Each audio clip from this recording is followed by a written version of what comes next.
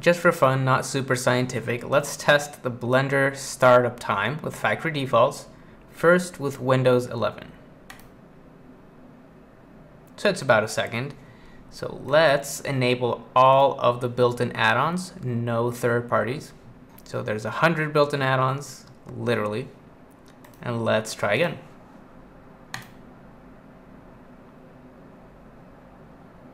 No, that's about 4 Mississippis. So now on Linux, Manjaro, GNOME version, who knows anything about Linux? So factory defaults. Hey, that's faster than Windows. That's like half a second, maybe less.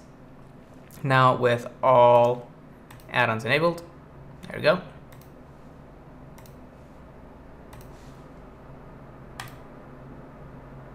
Oh wow, I couldn't tell any difference.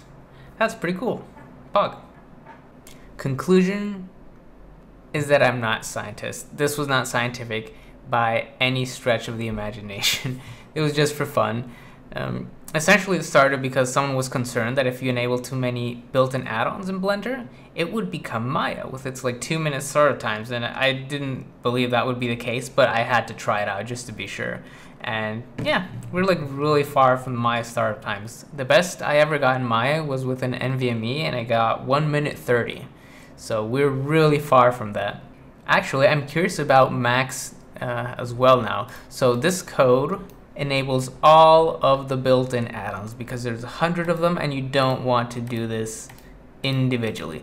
So if you want to try it out, all you have to do is replace this code right here with your Blender installation path. I'm not entirely sure how Apple TV devices work, but just replacing this and then running it, clicking here, should enable all the add-ons. And if you do that, just let me know, because I'm kind of curious how long it takes in Macs.